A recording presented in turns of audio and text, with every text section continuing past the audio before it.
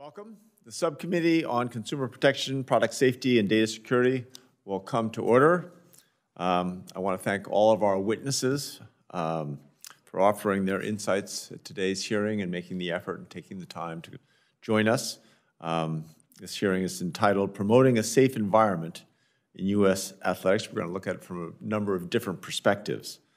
The Olympics and Paralympics bring Americans together, bring really the world together to support our athletes who compete on a global stage. And from the U.S. perspective, if you go back to the Miracle on Ice in 1980, the hockey match against the Soviets, the Dream Team, basketball triumph in 1992, our women's soccer championship title, I guess you say, gold medal in women's soccer in 1996. I could go down this list, could make a long list of this. Simone Biles making history in gymnastics in 2016. Team USA has so much to be proud of. And I think every country in the world has their Olympic stories to tell. All of Team USA's historic successes are collected and memorialized at the U.S. Olympic and Paralympic Museum in Colorado Springs, which, having been there a number of times, I can tell you it is an inspirational place to visit and to see and feel our Olympic spirit in the moment. The Olympic and Paralympic movement is made up of individuals dedicated to excellence, teamwork, and setting the gold standard for competition. But success is not always a given. It's not only solely achieved through rigorous preparation. Success is also fostered through an environment where athletes are empowered to thrive and make sure that they reach their maximum potential. Years ago, our nation was shaken to its core when revelations were made about horrific cases going on in USA at gymnastics. Law enforcement and the courts have acted diligently to bring justice to victims who were harmed. Through the work by leaders of this committee, Congress then resolved to help prevent these types of injustices from ever happening again. We passed the Protecting Young Victims from Sexual Abuse and SafeSport Authorization Act and created the U.S. Center for SafeSport, located in Denver, Colorado. The center is responsible for keeping every Olympic and Paralympic athlete safe from all forms of abuse. They're in charge of investigating cases of misconduct, holding bad actors accountable, and bringing justice for victims. Our athletes make many sacrifices to represent our country on the global stage. It's up to us to make sure that our athletes are protected from any form of abuse. The Commission on the State of the U.S. Olympics and Paralympics recently submitted a report to Congress after its 2-year investigation. The report's findings show that we all have work to do to truly maintain a safe, transparent, and accountable environment where athletes can reach their ultimate potential. Among the report's findings, we need to carefully examine the increasing caseload being directed to the Center for SafeSport. It's stretching the center's bandwidth to conduct timely investigations. We've got to carefully examine the underlying reasons for why cases brought to the Center for SafeSport are quote-unquote administratively closed without judgment or further investigation. And then finally, why fewer than half of Olympic and Paralympic athletes trust the Center for SafeSport to maintain an abuse-free environment. Our Olympic and Paralympic athletes deserve a system that lets them focus on their goals and achievements without having to worry about, again, any form of abuse. A system that brings swift, fair, and transparent justice to every victim should be the base expectation. Today's hearing marks an opportunity for leaders across the movement to share ideas, to chart that path forward. I want to welcome our witnesses today. Again, thank you. I will try to thank you repeatedly throughout the process. First, let me recognize Ms. Juris Colón, CEO of the U.S. Center for SafeSport, Ms. Dionne Koller, almost pronounced that wrong, I think Koller's right, Director of the Center for Sport and Law, University of Baltimore School of Law, served as a commissioner on the Commission for the State of the U.S. Olympics and Paralympics. Ms. Grace French, I don't know, I have a hard time with the words today, the names. Grace Finch is the president and founder of the Army of Survivors, and then Mr. Pat Kelleher, Executive Director, USA Hockey, and also co-chair of the National Governing Body Council, the NGB. I don't see Senator Blackburn quite here yet, but we are fortunate to be joined by the ranking member, Senator Cruz from Texas, and why don't I turn it over to you for an opening statement. Thank you, Mr. Chairman. In 2017, in the aftermath of the USA gymnastics scandal, Congress established the U.S. Center for SafeSport to safeguard amateur athletes against abuse. Few can forget Larry Nassar, the former gymnastics team physician who committed heinous acts against innocent young women. Today, the center must remain true to its mission by speedily investigating and adjudicating all such cases of physical and sexual abuse. I hope that today's conversation will recognize the important progress that the center, national governing bodies, and the U.S. Olympic and Paralympic Committee have made in protecting athletes since Nassar's crimes. But there are nonetheless serious challenges that we will discuss today.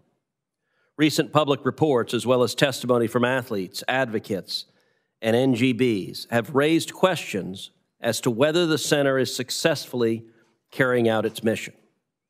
Hearing these concerns, I recently led an oversight letter to the center with Chairwoman Cantwell as well as Senators Blackburn and Peters to request information regarding the center's processes and procedures. I'm pleased that the center has complied with this committee's request for information. But after reviewing the data, I have several concerns. First, I'm concerned about the scope of the center's jurisdiction, particularly when it invokes its discretionary jurisdiction to take minor cases that could be handled by a national governing body. I'm worried that distracts from more serious abuse cases. I'm also concerned about the percentage of cases the center administratively closes. Based on a preliminary analysis by my staff, it appears that the center has administratively closed 4 out of every 5 sexual misconduct cases where it found jurisdiction. Nearly half of those cases were closed because of a reluctant claimant. This creates doubt and ambiguity, particularly within NGBs, which are precluded by the center from taking further action after a case has been administratively closed. Next, I'm concerned about how long cases remain open. According to our preliminary analysis, out of 940 open cases at the center, more than 1/4 have been pending for more than a year. Finally, I'm concerned about the lack of transparency with NGBs, witnesses, and those who have come forward to expose wrongdoing. While I recognize the importance of confidentiality, I hope that we can instill cooperation, not hostility, between the center, NGBs, and U.S. OPC to better protect athletes. As I conclude, I'd like to say a few brief words regarding the recent report released by the Commission on the State of U.S. Olympics and Paralympics, which was supposed to look into the overall effectiveness of the Olympic structure. Perhaps unsurprisingly, this commission, which was a Democrat-led effort, as several Republican-appointed commissioners were unable to participate, called for dramatically more government to address imaginary problems. To improve the Olympic structure, the commission recommended creating new government sports offices, higher taxes, and more federal regulators, as well as regulating Little League. Let me repeat that. The commission suggested that the federal government regulate Little League. This government commission was suggesting not just mission creep, but mission gallop. To give you a flavor of the report, the word baseball appears 17 times in the report. The words diversity, equity, and inclusion, 170 times. It's not complicated what the commission was focused on. If the goal is to have fewer kids participating in sports and fewer parents volunteering to help, I can think of no more effective idea than having youth leagues micromanaged by virtue-signaling bureaucrats. By arguing for the centralization of the U.S. athletic structure,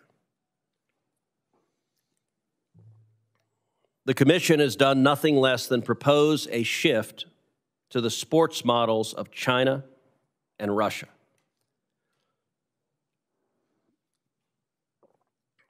This is highly disturbing, particularly for U.S. taxpayers who funded this report, and it must be rejected. It is precisely the United States' rejection of centralized government and the embrace of freedom and localism that has produced the greatest athletes in the world. Athletes who have been able to pursue their dreams rather than have their athletic futures determined by a centralized regime. Team USA's athletic successes will continue if we reject the centralized government recommendations of the Commission. I look forward to hearing from our witnesses today. I hope that we can have a productive discussion about the current problems within the Center and what can be done by the Center, NGBs, and USOPC to protect athletes from abuse. Thank you, Senator Cruz. Now we'll hear from Ranking Member Blackburn. Thank you so much, Mr. Chairman, and I want to thank each of you for taking your time and for being here today. I think that each of us share the same goal. It is to support and protect amateur athletes as they compete and represent America on the international stage. These athletes carry Americans' hopes, dreams, and ideals. They shouldn't also be forced to carry the burden and the pain of abuse. This all started with the revelations of Larry Nassar's horrific abuse of the gymnast that he was supposed to be caring for. The stories that his survivors describe are absolutely heartbreaking. We learned that some of his survivors had been abused by him for years. The description of his tactics that included sexually assaulting children with their parent in the room while he strategically blocked the parent's view, just so that the child would think this was normal, that it was all okay. So think about that. And the admission of cover-ups by the very people whose job it was to champion these little girls. That is really disturbing. After the horrors of Larry Nassar's abuse were revealed, this body rightly jumped into action and demanded better. Over 8 years later, we have to keep working to improve the environment that our athletes compete in. We don't have the luxury of inaction. We've never needed a well-functioning, independent, SafeSport organization more than we do right now. The mental health epidemic in this country, coupled with the increasing reports of abuse of athletes, demands that SafeSport get busy, get your act together, and live up to your mission. The truth of the matter is this: disgusting predators like Larry Nassar are still lurking in the shadows of our locker rooms, our ball courts, our gymnasiums. SafeSport was designed to root out those predators and make sure they never get within 100 yards of our young girls and boys. But instead, the reports coming from the athletes and the NGBs tell a story that is far from the standards that these young athletes deserve. Reports of investigating for years without coming to a resolution, of re-traumatizing survivors of sexual assault and conducting backroom inquiries without any transparency have become synonymous with U.S. Center for SafeSport. Can you imagine being an athlete, training your whole life to stand on the world stage and represent the United States, only to be abused by your coach, your teammate, or your doctor? Can you imagine being a parent, trusting your precious child to the care of a coach, just to discover that they have been assaulted in a place that should have been safe? And then, can you imagine the very organization designed, purposefully, intentionally designed to protect your child, failing over and over again?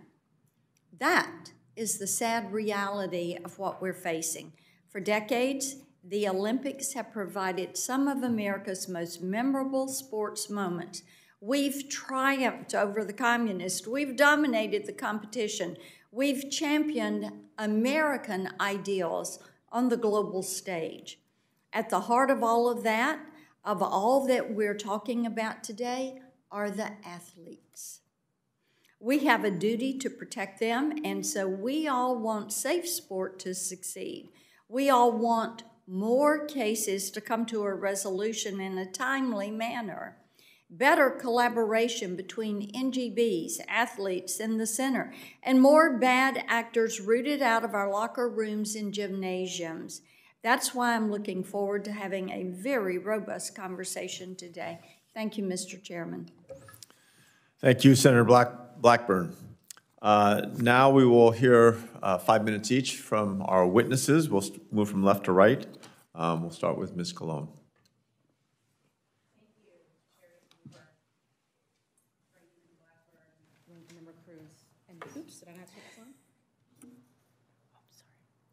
Yes? Oh, there it is. Sorry.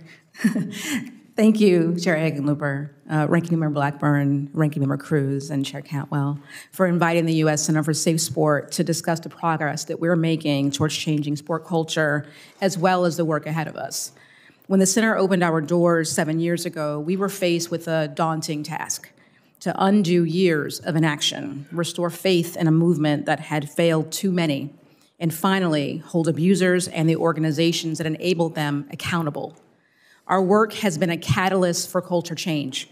Reports of abuse and misconduct have increased by more than 2,000% since opening. People are coming forward with their stories because they know the center is a resource to them. In our first year, we received roughly 300 reports. Last year, we received 7,500. And to date, the center has received more than 25,000 reports of abuse and misconduct. The names of more than 2,000 individuals are now listed on our centralized disciplinary database. It's a first-of-its-kind resource listing individuals who have been restricted or banned from sport, which any parent, local sports league, youth-serving organization, or employer can easily access from our website. And we've delivered more than 5 million trainings to nearly 2.5 million participants in the U.S. Olympic and Paralympic movement to prepare them to recognize, prevent, and ultimately respond to abuse and misconduct. The center has also established policies to prevent abuse and create safe spaces for athletes across the movement. We audit every single NGB to ensure adherence to these rules, and this year have expanded audits to reach deeper into grassroots sports. There was no blueprint on how to begin this work. There was simply a critical mission and a strong will to show up for America's athletes, and that's what we have done. We continue to hear from athletes who are thankful to have had us in their court. Whether we have banned an abusive coach when law enforcement declined to prosecute, collaborated with law enforcement to bring an abuser to justice, acted on allegations of abuse disclosed decades later, sanctioned individuals, even leaders in sport, who failed to report abuse, or stepped in to seek accountability in countless other situations. We are working every day to keep athletes safe, and we've made great strides, but we are also very clear-eyed about why we are here today. We have heard the voices of participants in our process who said they were let down. We know change is necessary and are ready to make improvements, particularly as it relates to timeliness of investigations, communication, and trauma sensitivity. 8 months ago, we embarked on a deliberate top-to-bottom review of our response and resolution process, as well as other aspects of our work, seeking input from athletes and other stakeholders in the movement along the way. And we've identified an initial set of changes, which included a departmental restructure and realignment, redefining the use of administrative closures, enforcing policies around consistent communication, assigning staff and resources to improve process navigation, trauma sensitivity training, and data collection.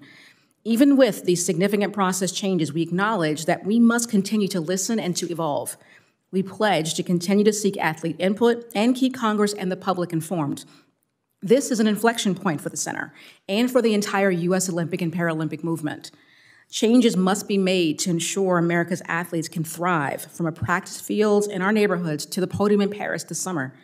We thank the Commission on the State of the U.S. Olympics and Paralympics for their focus on athlete safety, and we agree that improvements must be made to ensure their protection. We also appreciate the Commission's recognition of the Center's essential role in the movement and the progress that we've made in standing up a model that has never existed before. We share the belief that every athlete, regardless of their level of play, deserves to be safe. Our cases involving high-profile athletes and coaches may grab headlines, but most revolve around grassroots athletes playing for local affiliated organizations.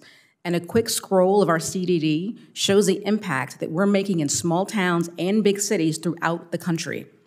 The Commission aptly pointed out that the fractured youth and grassroots sports landscape leaves athletes vulnerable to abuse, and we agree. That's why the Center is requesting legislative change to establish a definition for national governing bodies that's inclusive of local affiliated organization and makes clear that NGBs have oversight over them. We also strongly support requiring youth sports organizations to consider the CDD when making hiring and volunteering decisions. Expediting case resolutions while ensuring thoroughness, fairness, and trauma sensitivity remains our top priority, but increased resources are necessary to these efforts. We expect reports to continue to grow exponentially, especially as new sports such as flag football and lacrosse have the potential to add more than 1 million individuals to the movement. With additional resources, the Center will move forward with setting maximum ceilings on timeframes for case resolutions, as well as add additional investigative staff to meet the growing demand. I thank the committee and my fellow witnesses for the opportunity to shed light on the progress we're making, as well as the ways we are showing up to change for the better. Thank you. Thank you, Ms. Colón. Ms. Koller. Thank you, Chairman Hickenlooper and Ranking Member Blackburn. I appreciate the opportunity to testify today in the capacity as co-chair of the recent bipartisan Commission on the State of U.S. Olympics and Paralympics. As the subcommittee is aware, our commission delivered its final report to Congress on March 1st, completing a year-long intensive study and having developed a set of policy recommendations to Congress, the states, and stakeholders in the U.S. Olympic and Paralympic movement.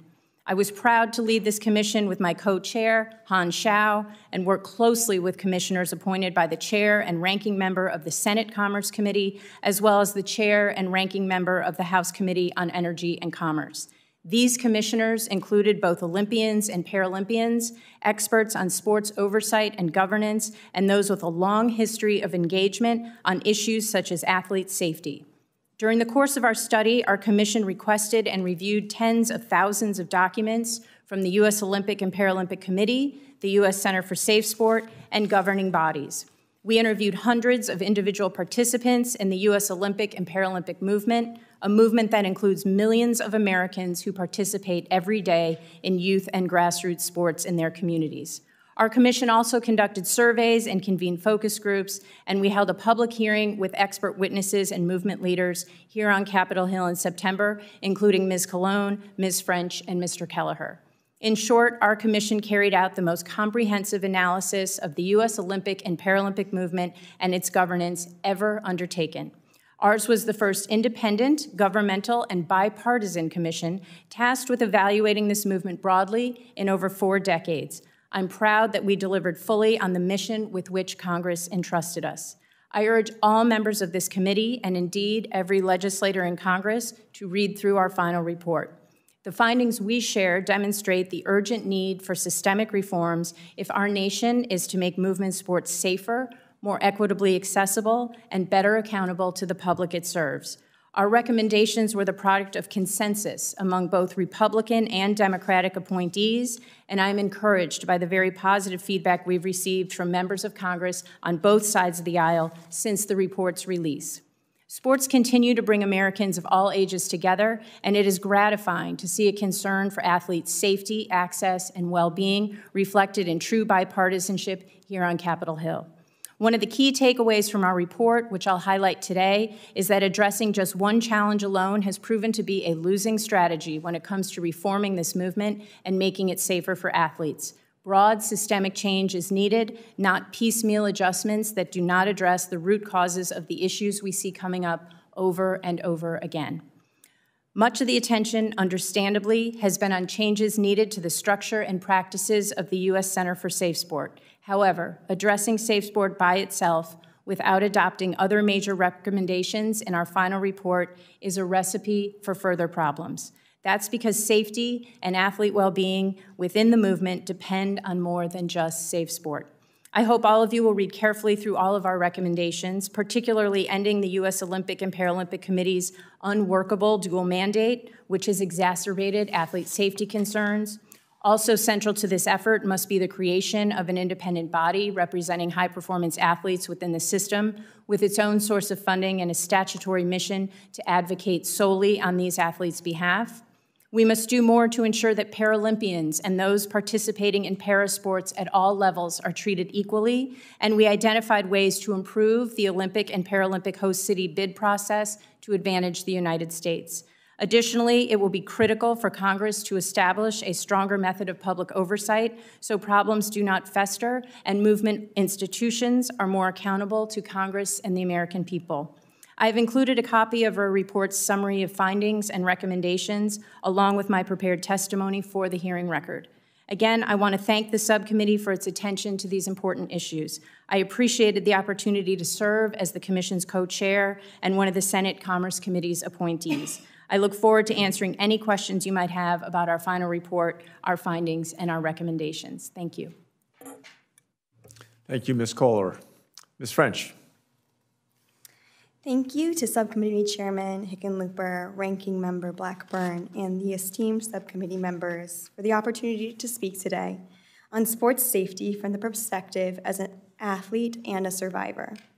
I appreciate the committee's dedication to supporting all athletes and addressing this crucial issue.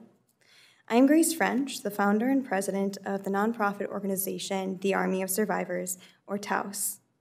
We promote awareness, accountability, and transparency on abuse in sport through advocacy, education, and resources. In 2018, I spoke up about the abuse I endured from the now infamous USA Gymnastics and Michigan State University doctor. The abuse occurred from ages 12 to 19. Only when I came forward did I learn that the initial report of his abuse to the university was in 1997, when I was 2 years old. As a young athlete, I was unaware of my vulnerability to abuse. Athletes are at a high risk due to their demanding schedules, their close relationship with coaches, physical care, competitive pressures, and limited career window.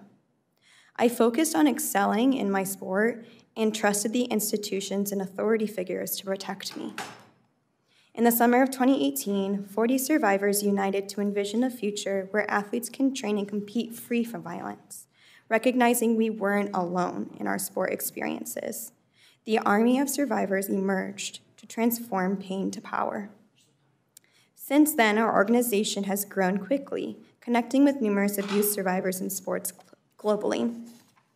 Congress has responded with new laws after the abuse among athletes came to light, but we've continued to hear from many athlete survivors that more needs to be done.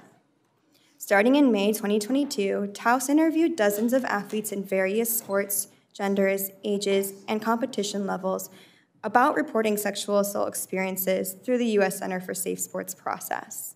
Their testimonies highlight disturbing common themes. A full report of our findings is available and will be submitted with my comments. The bottom line is SafeSport does not have the trust and respect of athletes, coaches, families, or sports communities. For some athletes, reporting to SafeSport can be a first step in their journey to healing and accountability. But from our experience, no athlete has seen the center that way. If SafeSport is truly too important to fail, it needs to commit to systemic changes in how it functions.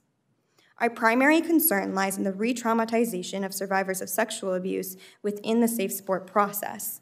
These survivors have been disregarded, hushed through non-disclosure agreements, and subjected to excessively lengthy investigations, some lasting years. Second, SafeSport must increase transparency of its process and improve communication. SafeSport arbitrarily closes cases without providing details to survivors and retaining jurisdiction even after closure. This hinders external investigations and accountability. For example, at the end of 2022, SafeSport suddenly administratively closed what appeared to be hundreds of cases. Taos was flooded with calls from survivors because of the sudden closures, and no one was staffing SafeSport during winter break to answer their questions. This could have been a life-threatening situation for those athletes. Third, SafeSport must connect survivors to mental health resources and allow for support from victims' advocates. One male survivor shared that when he mentioned suicidal ideation to his investigator, and in response, they gave a hotline number and in the same day closed his case. Additionally, investigators themselves seem to lack an understanding of sports operations. A survivor had to explain their sports operations to investigators and the conflict and safety concerns to get the safety measures they needed. Fourth, SafeSport should collaborate with survivors and experts. SafeSport hasn't partnered with survivor organizations like Taos to adopt a trauma-informed approach, and despite attempts to communicate, there has been limited response. Only in the last few weeks did SafeSport reach out for Taos' expertise without addressing concerns that we sent more than a year and a half ago. Lastly, but not least, SafeSport must prioritize the prevention of abuse. By centering prevention strategies, we can make sure these abuses don't happen in the first place. As an athlete-founded and led organization, Taos stands ready to work with you on bipartisan, no to low-cost solutions so that we can set a global example for other nations. As one example, Taos supports Representative Deborah Ross's draft bill, the Safer Sports for Athletes Act of 2024, which is expected to be introduced shortly in the House. The bill aims to enhance athlete safety, streamline the reporting process, and aligns with the Commission's recommended reforms for a more cooperative and trauma-informed approach. SafeSport has confused their priorities like many institutions, including the ones that failed me. They are prioritizing their brand and reputation over safety of athletes. All the children in sport are watching, and all the survivors of abuse in sport are waiting for meaningful change. Now is the time for that change. Thank you for listening. Thank you, Ms. French. Mr. Koller. Thank you, Chairman Hickenlooper, Ranking Member Blackburn, and distinguished members of the subcommittee. It's a privilege to be here with you today to discuss athlete safety, an issue that is a top priority every day at USA Hockey, both on and off the ice. While the focus today is on the effectiveness of the U.S. Center for SafeSport, it's important to highlight the significant role our national governing bodies, or NGBs, play in both grassroots and elite athletics in our country. In my role as Executive Director of USA Hockey, and also for nearly 4 years now as the chair of the NGB Council within the U.S. Olympic and Paralympic Committee, I have firsthand knowledge of the essential role NGBs play in providing infrastructure and opportunity for our youth through sport.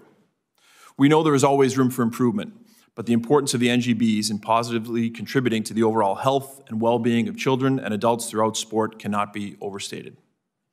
While we have seen conduct that is deplorable in both sport and across society, NGBs have worked diligently in concert with the U.S. Olympic and Paralympic Committee, the U.S. Center for SafeSport, and others to improve the landscape for everyone involved, particularly related to athlete safety. So while it's important to learn from the past, it is also important to recognize the great good NGBs contribute to in our overall society. Related to the U.S. Center for SafeSport, I'd like to first share the unequivocal support for the concept of the center and its mission from the NGB community. The U.S. Center for SafeSport is a necessary, valuable, and important part of the landscape of youth and elite sports within the U.S. Olympic and Paralympic movement. And we believe that all youth sporting organizations should be subject to the same standards NGBs are required to have in place, including background screens, safe sport training, mandatory reporting, and monitoring and auditing of their programs to ensure compliance. There are, however, substantial changes needed, and needed now, to restore faith and confidence in the center to appropriately reflect why it was created. We need the center to be effective in performing its mission. The reason we're all here is because our greater sporting community, including the NGBs, have lost faith that the center will timely, properly, and fairly resolve cases of misconduct. At USA Hockey, I'm proud to say that we've been a leader and a champion of SafeSport since its introduction, and our general counsel, Casey Jorgensen, who is here with me today, has played an important role in working with others to bring positive and productive productive concepts for change forward to improve the deficiencies in the system. We also appreciate the recent work of the Commission on the State of the U.S. Olympics and Paralympics on the topic of athlete safety. While we've shared our concerns with the Center, we haven't seen substantial change yet, and as we sit here today, significant and meaningful progress is still needed. I'd like to share the areas we feel are most significant that need to be addressed to help restore the faith and confidence in the Center. First, to improve operational effectiveness of the Center, including exercising jurisdiction only over the most egregious cases that require Center involvement. Significant changes to the response and resolution process to increase communication with and transparency to the involved parties. And reaching a decision on the merits of every case for which it accepts jurisdiction, which would reduce the number of administrative closures and free up the Center's resources to address the most serious cases. Secondly, oversight of the Center, which could include requiring the Center to appear before congressional committees to report each year on its operations, and also having NGB and athlete representatives who serve on the Center's board of directors elected by those bodies rather than selected by the Center. And third, funding. As the federal government has mandated the operation of the Center, we firmly believe the Center should be federally funded and subject to congressional oversight. These issues are central in our collective efforts to help restore the trust and credibility in the Center that is so essential. In addition to my opening remarks, I've also submitted 2 other documents, one from the NGB Council that details requests for change to the Center dated December 4th, 2023, and another from USA Hockey in response to the Center's request for feedback on its resolution process dated December 8, 2023. I also believe you have our response to Senators Blackburn and Peters dated February 21, 2024, addressing their request to USA Hockey for feedback on the U.S. Center for SafeSport. Thank you again for the invitation to be here today. On behalf of USA Hockey, we look forward to supporting collaborative efforts needed between NGBs and the U.S. Center for SafeSport, among others, to find common sense solutions that make a positive difference in keeping our sports landscape as safe as possible. Thank you. Great. Thank you, Mr. Kelleher. Thank all of you. Appreciate you again. I'll keep thanking you, but for making the time and coming.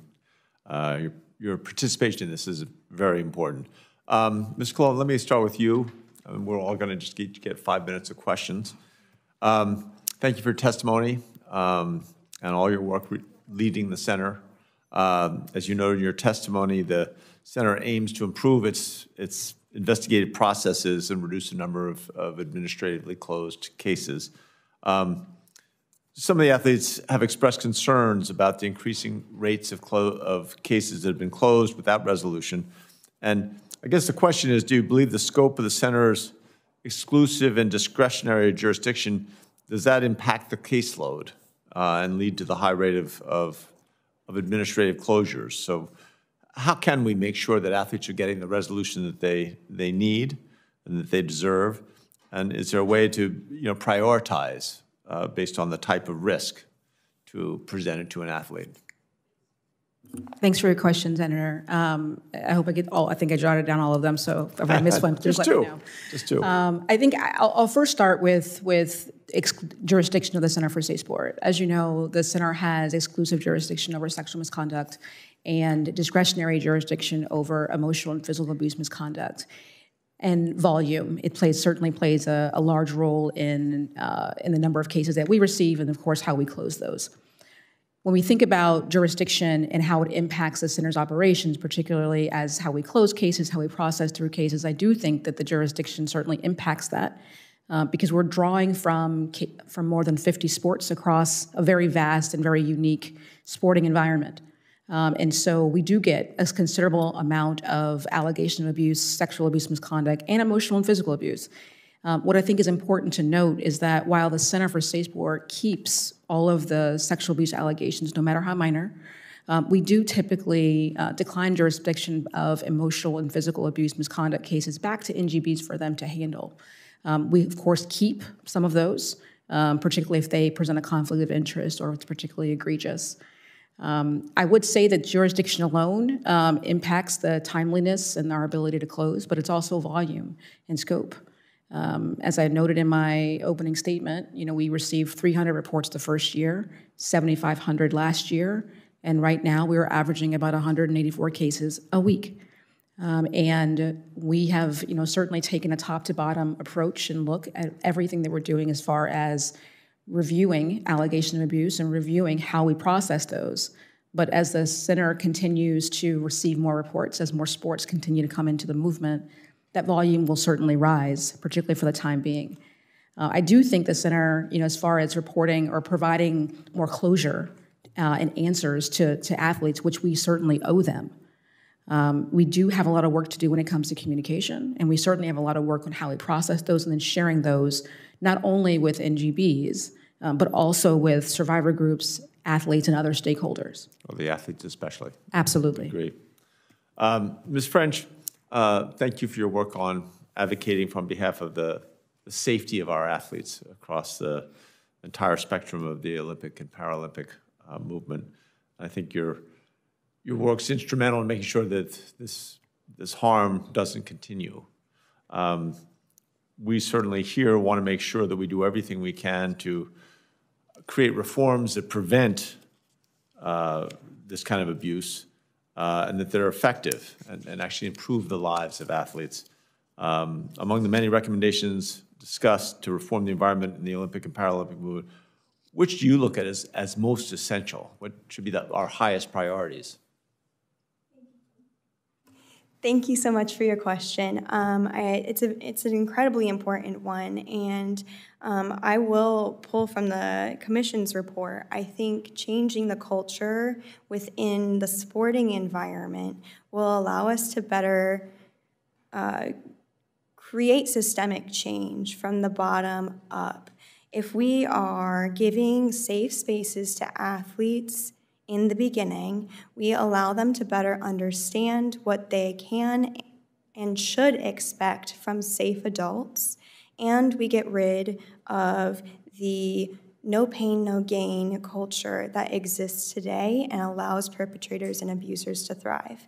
The Army of Survivors and others are working on the space in prevention, and there's a lot of promising strategies around best practices with prevention in this space. Thank you. Mr. Koller, thank you for all your work you do for USA Hockey, and as co-chair of the national governing body, the NGB Council.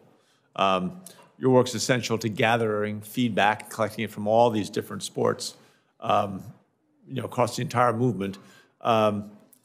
You discussed why NGBs need more transparency in your testimony from the Center for SafeSport to prevent abuse.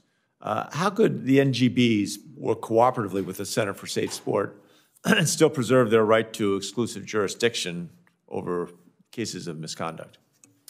We certainly believe in independence in investigations. We feel we need to be more collaborative with the center in policymaking. I think that's really crucial.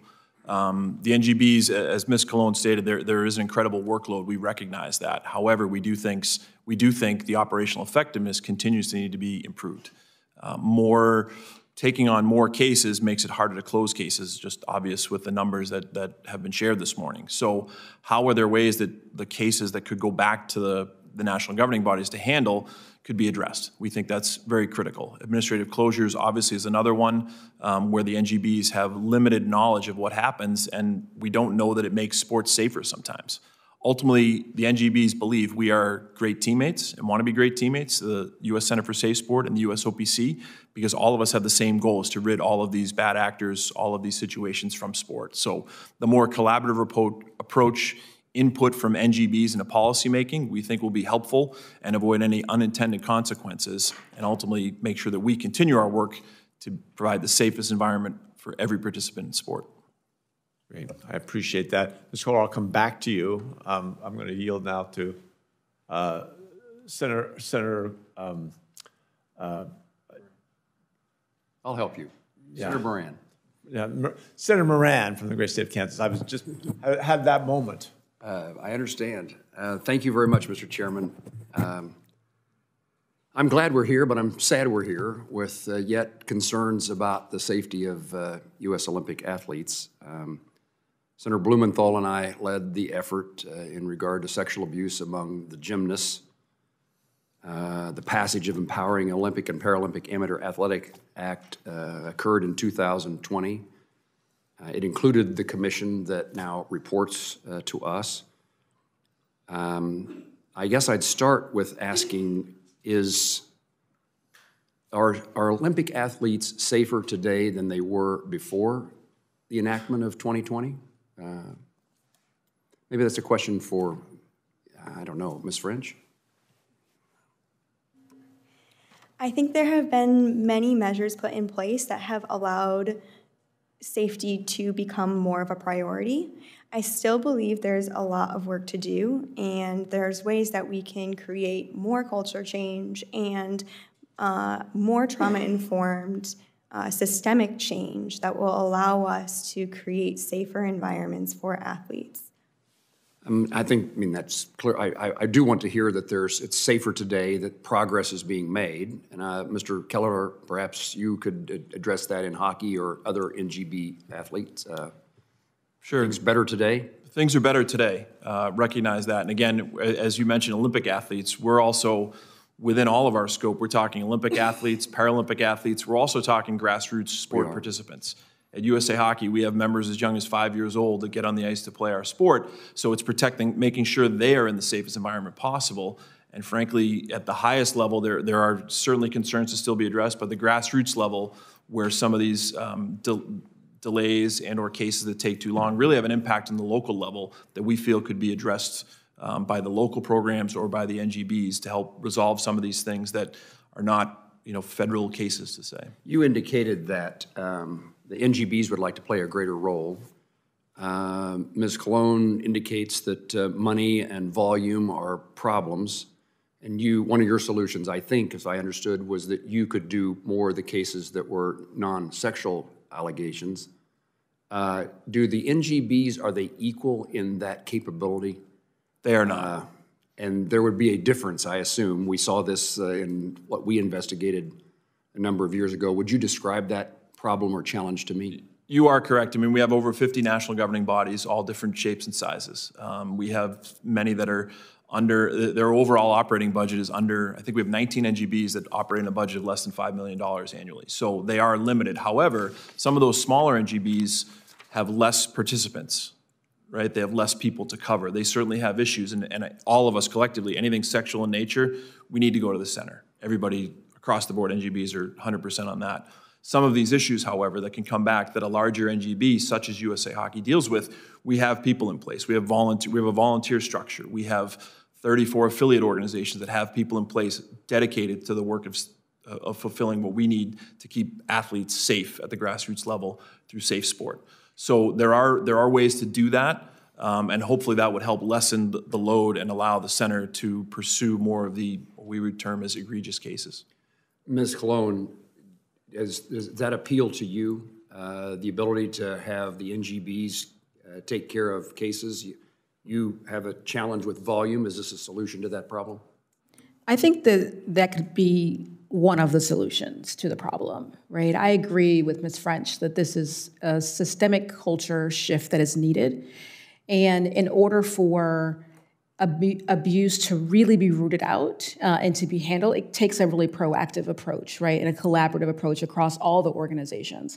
I don't think that handing over all the allegation of sexual abuse misconduct for all NGBs to handle is the right move. I also don't think that all NGBs are prepared, as Pat said, that a majority of the NGBs are small. And they don't have the resources to be able to handle dozens, hundreds, thousands of emotional and physical abuse misconduct cases. And what we know is that the numbers of reports are going up. They will continue to go up. And if they're not ready right now to handle those cases, if those numbers, if history shows us anything, if those numbers, double or triple over the next several years, I think we could be in a very similar situation. So I think it's part of the solution. But I do think that there are more things that need to be done, including efficiencies in investigations, proper funding that could really help support that so that we don't have people who are waiting for resolution, particularly on the emotional and physical abuse side. If the Congress, one of the recommendations of the Commission is more federal dollars, more than the $10 million that was appropriated I'm also an appropriator that deals with this number. If that money was available, how would it change the outcome of your work? You know, money doesn't solve everything. I'm aware of that. I am forever grateful as a center is that we were able to get funding through the Empowering Olympic and Paralympic Amateur Athletes Act was passed in 2020, and that really helped the organization become what it is today. If we think back to 2019, when we were struggling and negotiating for funding, it was not a great place for the center, and the backlog was tremendous. And so similar to 2020, I would expect 2024, if additional funding came in 2024 or 2025, that funding would not only go towards increasing investigators, so we have more people to actually handle these cases, but also make significant investments in technology so that we can start to streamline more and have more efficiencies throughout the entire process. Mr. Chairman, this is my last question. So the thing that stood out to me and then that stays with me from the investigation and the results of our efforts a number of years ago was the question by traumatized athletes and who are victims. And their question was, why was there more than one? Why was there more than one athlete that was sexually abused? And I mean, we need reporting, we need response, law enforcement. Time and time again, these ladies were failed by a system that should have protected them and it didn't. I just want to know, and I don't know that any of you are the people that can answer this question, but I want to know for my own well-being and understanding and what responsibilities we have here on this committee. Is there anything out there that we ought to be aware of that is worthy of further investigation? Anything, let me put the question this way. Part of what we want to do is prevent. In fact, rather than investigate cases, we want to prevent cases. Is there anything that this Congress, this committee should be doing that would prevent additional, so there's not one more? Can I answer that? I think there's a lot of things that can happen, right? I think we'll all agree that what happened in gymnastics, what has happened in other sports is one too many. And it is certainly what keeps me, my team, I'm sure many people on this panel up at night. And we know that throwing more investigators at a problem after the fact is only helping to solve one part of the problem. At the end of the day, what we want is prevention. We don't want to have to do this in the first place. And so I think what we have done so far, and there has been great strides and great progress made, but what we have done so far is set a baseline for what is acceptable and what is not within the Olympic and Paralympic movement. We've required education, we've required policy, we required adults who work with children to understand and recognize and report rules. And if that was extended to others throughout youth sport, because there is a considerable amount of overlap and people who jump from Olympic sport to NCAA to youth, to local youth sports organizations, to a local high school. If that was in some way streamlined, if they also had the requirement to at least check the centralized disciplinary database to make sure that who they were putting in front of their youth weren't barred or suspended from the Center for SafeSport, that could be one piece. If those people were required to take prevention education that was quality, that really focused on prevention annually, year after year, that would also help. So I think there are a lot of things that we can do collectively that would really help to stem and curb abuse, because all of us in this room, wherever you're sitting, we don't want to have hearings like this. We don't want to have conversations like this because we don't want to have to be in this situation in the first place. We had hoped that what you just described would have been accomplished by now. Thank you. Senator Peters. Well, thank you, Chair Hickenlooper and Ranking Member Blackburn. First off, thank you for holding this hearing here today, and thank you for allowing me to be a part of the subcommittee for this one hearing. I'm not a normal member, but an issue that both of you know I care deeply about.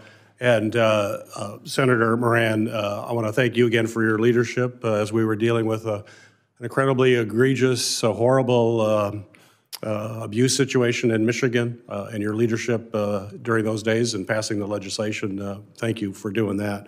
And I want to thank all of our witnesses here.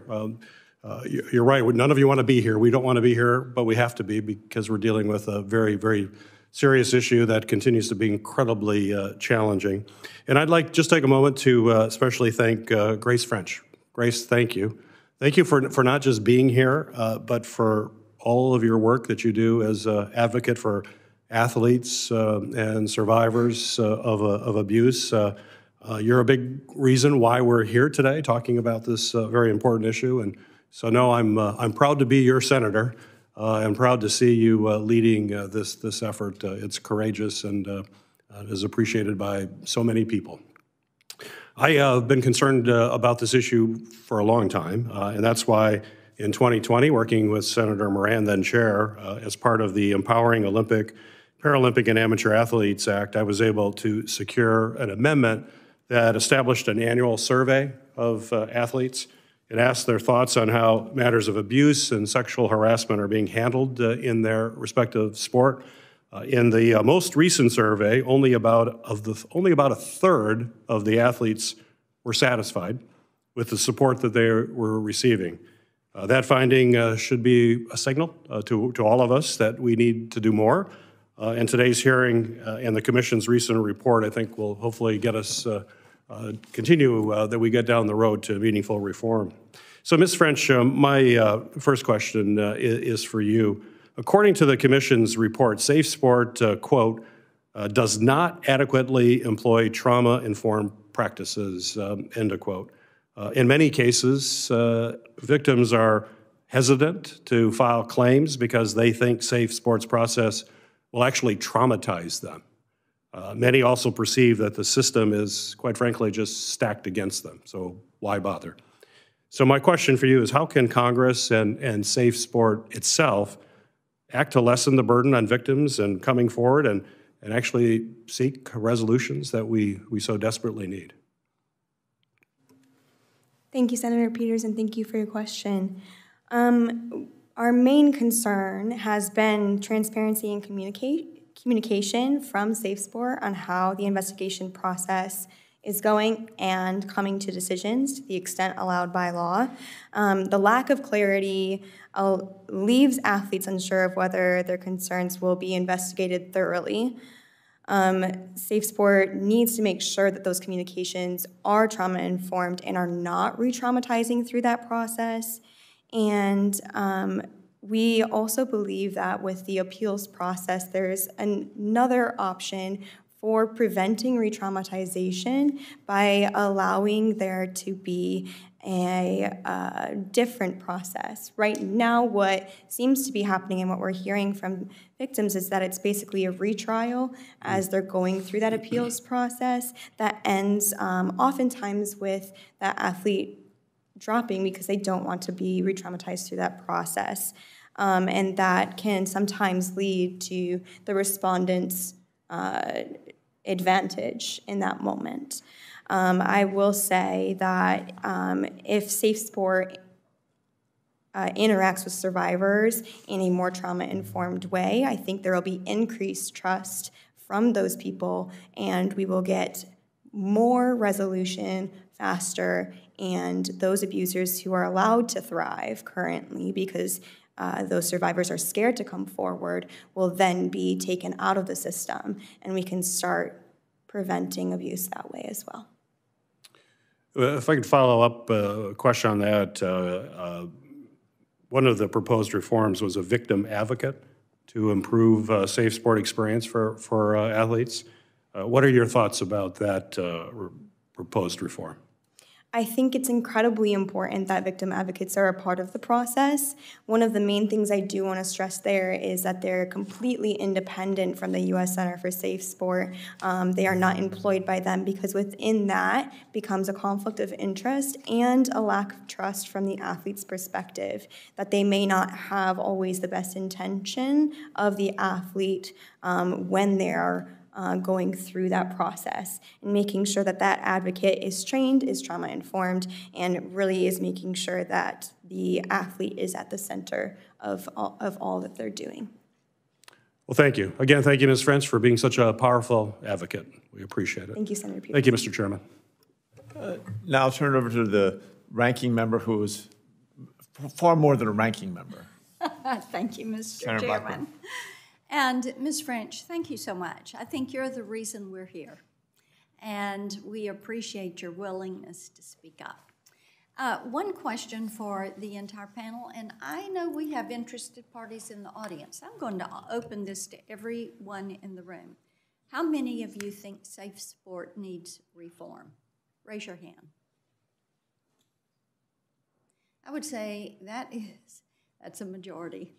It certainly is, of people that are here. So Ms. Colón, let me come to you because I appreciate your testimony today. I appreciate the phone call that we had earlier, and I know that you are working to make some changes.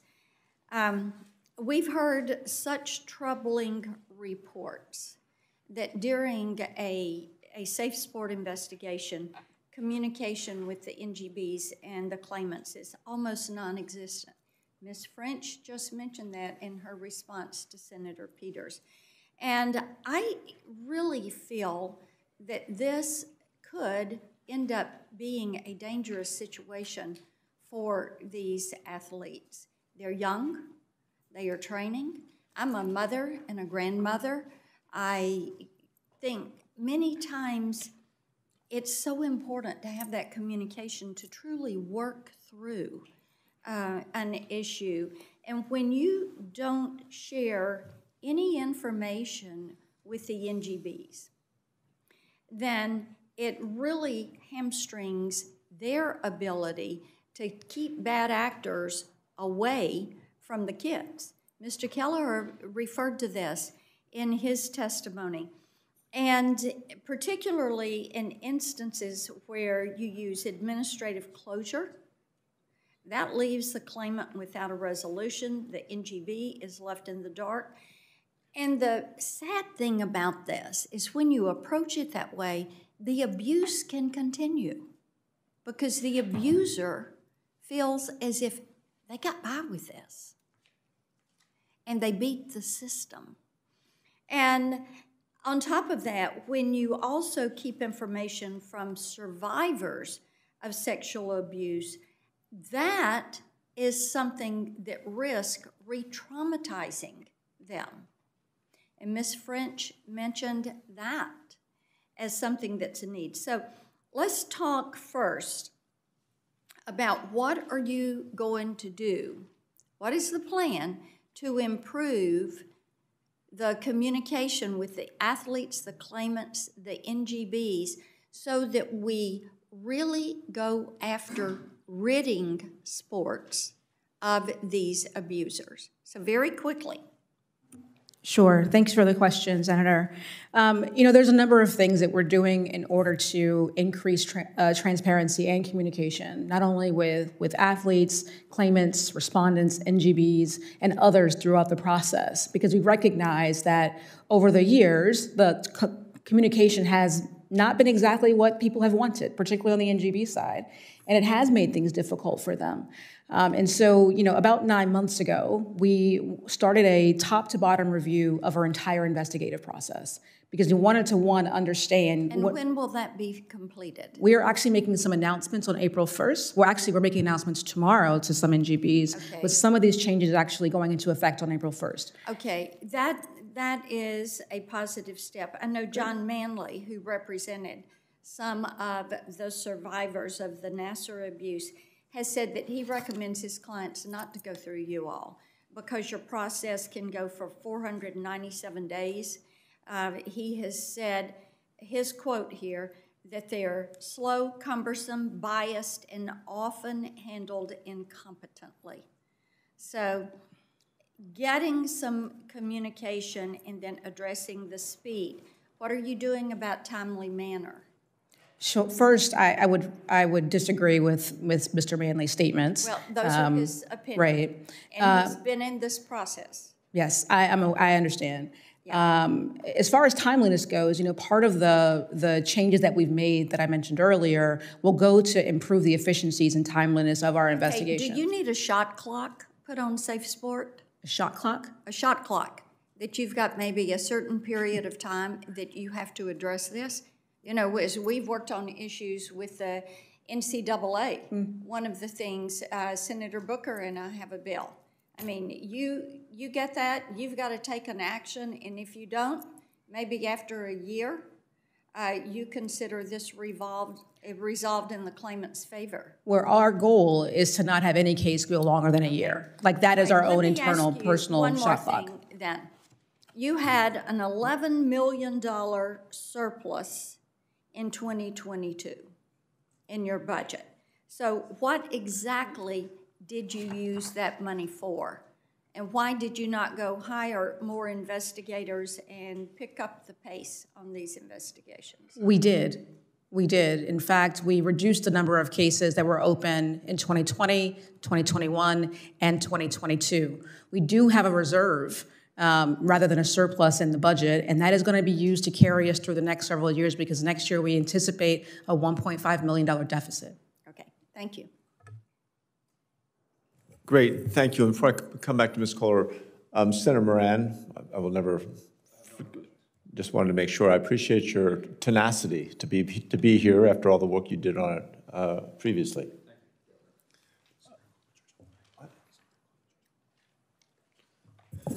So now you're going to get, I'm going to ask a question of Ms. Koller. Senator Klobuchar is on her way, so you'll be grilled relentlessly. Ms. Koller, the Commission on the State of U.S. Olympics and Paralympics spent months looking at every aspect of Olympic and Paralympic ecosystem. Many findings and recommendations for Congress to consider all around improving safety of athletes. Can you kind of underscore the areas you believe Congress could specifically support Center for SafeSport, but also which areas you think SafeSport could offer reforms on their own? Thank you, Senator. Our top-line recommendation after studying this was that the funding for SafeSport must be delinked from the USOPC, that was a credibility problem in terms of encouraging survivors, encouraging victims to come forward, that link to the USOPC was something that was a disincentive. So without an independent funding source, SafeSport will continue to be seen by victims as an arm of the USOPC. We heard it over and over and over again, or governing bodies making folks less likely to come forward. What we did is we highlighted the United States Anti-Doping Agency as a success story. Their funding comes through congressional appropriations, and they are sort of universally respected as independent, fair by athletes, coaches, and others within the movement. So that was our top recommendation for Congress, is to essentially put SafeSport on the USADA model with direct congressional appropriations. In terms of what SafeSport can do on its own, I think Ms. Colón has talked about those things, and they're quite open to doing it, as we noted in our report. Hiring more staff who are trained in trauma-informed practices, using arbitrators with a background in handling trauma cases, closing fewer cases administratively and jurisdictionally, improving the way SafeSport conducts event audits and education, et cetera. So I think all of the things that Ms. Colón has talked about, that they are aware of, clearing out those backlogs, are things that we've recommended in our report that SafeSport undertake. Great, thank you. Ms. French, we've heard a number of times at the hearing today on the importance of trauma-informed best practices. You talked about that, as pretty much everyone's touched on that. Have we missed anything on that? In other words, are there other recommendations so that we can avoid recreating the trauma, as several people have described, and make sure that we can still protect athletes without forcing them to relive some of the worst moments of their life? Thank you for your question. I think for us, it always goes back to the principles of what being trauma-informed means. It's understanding the pervasiveness and impact of trauma, mitigating and transforming those effects, minimizing re-traumatization, supporting healing, resilience, and well-being, and then attending to the impact of trauma organizationally. I think within SafeSport, it starts with a staff-wide training on its impacts and then proceeds with the examination of policies and procedures of SafeSport across the board to see how they can make more trauma-informed adjustments based on those above principles. SafeSport needs to review their trainings, their processes and practices, and the handling of cases so they can minimize that re-traumatization. It's a systemic and thoughtful approach that takes into account every step and every process within SafeSport, rather than just hiring social workers who may or may not have a trauma-informed background and for the investigation. I think it's a systems change. It's not just one solution. Right. I completely agree, and I think there's at some point we'll get further into that, and this is something that's going to have application far beyond the work you're just doing here in terms of how this country deals with trauma and assault. Ms. Colón, and I'm not trying to, I don't expect you to be on top of every single case, but Colorado Public Radio reported on the story of a 13-year-old swimmer who was reported to the Center of SafeSport for alleged instance of misconduct. It took the 13-year-old 3 months to learn what the accusations were for an event that occurred 10 months earlier in 2021. As of January, it's still an open case. The athlete is now in high school and still under temporary sanctions imposed by SafeSport. Local police have investigated the case. They had already investigated and dismissed the incident within weeks. So, I mean, is this indicative? What's the average length that a case stays open? Thanks for the question, and I actually stayed on top of this one. In fact, this case has been resolved, and I personally spoke to some of the parents that were involved in this just to, one, express my apologies for this taking so long. As I mentioned earlier, the sheer volume of cases sometimes puts cases that aren't that serious on a longer waiting list. And so we wanted to make sure that we address that for sure. I think when you think about how we can increase the timeliness to make sure that we don't have cases that sit this long as well, I think we've covered a little bit of that here, particularly with process changes and how we are going to be adapting some of the actual investigative process along with additional staffing. Appreciate that.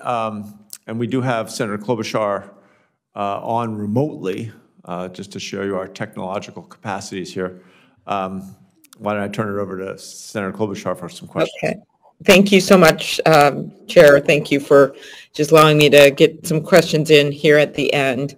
Ms. Colón, we are going to be excited to be hosting the Olympics gymnastics women's finals in Minnesota, and so many of those athletes have shown such incredible courage in coming forward about their own experiences of abuse at the hands of Larry Nassar.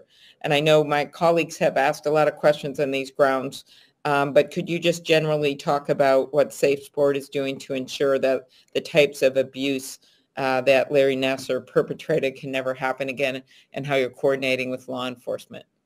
Sure. Thank you for the question, Senator. I think there are a couple of things that the Center for SafeSport is doing, particularly in relation to our work with law enforcement. First and foremost, every staff member at the Center for SafeSport is a mandatory reporter. And so when we receive an allegation of abuse misconduct, a sexual abuse misconduct, we report that immediately to law enforcement in respective states. So I think that's key. Also, because of what we deal with each and every day, we often bring in law enforcement, and they bring them to the Center for SafeSport to either investigate or implement certain things when they're throughout an investigation. So I think that close alignment with law enforcement throughout the process is really critical to our success and our ability to actually handle cases. When we think about keeping athletes safe, though, before abuse happens, I think one of the things that we've done since opening our doors is really put together comprehensive policies to really dictate how adults interact with children, how coaches interact with athletes. And so, one, making sure that every one of the NGBs and every one of these events understands what those policies look like, but also knowing that the Center for SafeSport actively and annually audits against every one of those policies. Okay, all right. Sure. Okay, thank you. And did you want to finish? I'm sorry, I was just trying to. Oh no, I just have lots to say. It's fine. Okay, good. Well, I can also get more in writing, and I wanted to just ask Professor Koller, since you know and work with my husband, what is a way we can ensure victims have the support they need? I know that your testimony highlighted that systemic change is needed even outside of beyond SafeSport. Thank you for that question, Senator Klobuchar. I defer to, of course, Ms. French to talk about specifically what survivors need and what would be best for them. But in terms of what our commission reported, we believe that a solution that ensures that athletes are not vulnerable, sort of in a holistic way, is really the answer. And so we have, in addition to the SafeSport recommendations, decoupling the funding from the USOPC, we have made a proposal, a recommendation that the Team USA Athlete Commission be established as an independent entity, a truly independent voice for athletes. If athletes feel that they have a voice in the movement, if they are not vulnerable, they will be much, much safer. In addition, we have proposed that Congress take away, at the USOPC's suggestion, which they've talked about for decades, their dual mandate to both coordinate and develop grassroots and youth sports and sort of cultivate the high-performance pipeline.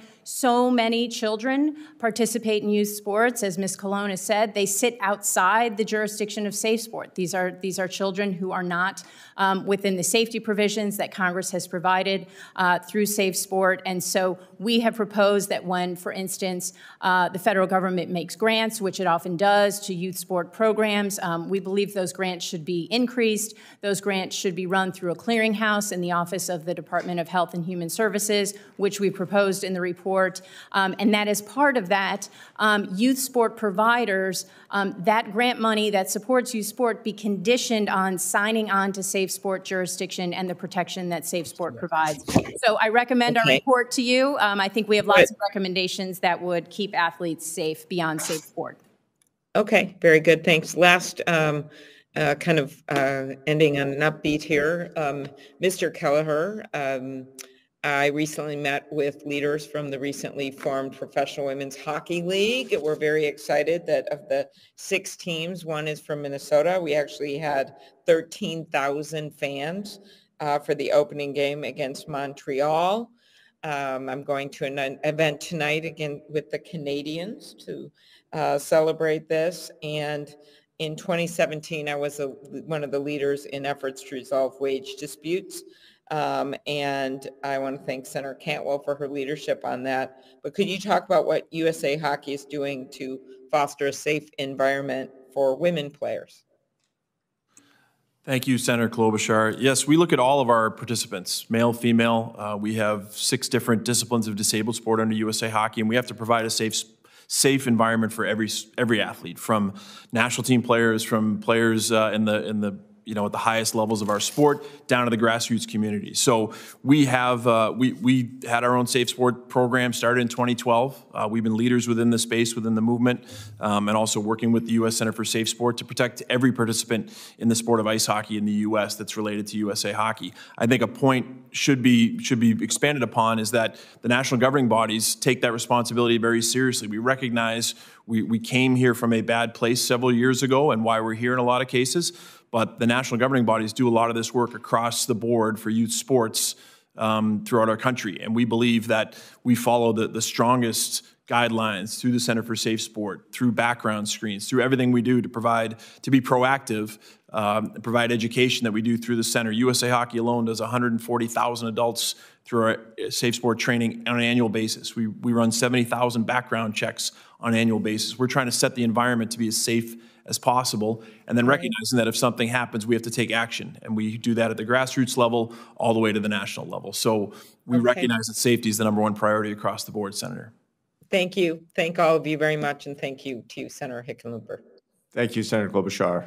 And thank all of you. Again, this is the last time I'll thank you because we're at the end. And, the revelations that came about with Larry Nassar's despicable actions, the world will never be the same after that. But you all are working diligently, I think, seeing great progress towards making sure we work our way back towards a sense of security and safety where our athletes can feel they can work with their coaches and their teammates, their other athletes that they train with, in an environment where they can grow and not feel the anxiety and fear that really the whole world felt after the revelations about Larry Nassar. And he may be serving 100 years in jail, but his impact is still there, and you're doing, I think, great work to really push back against that.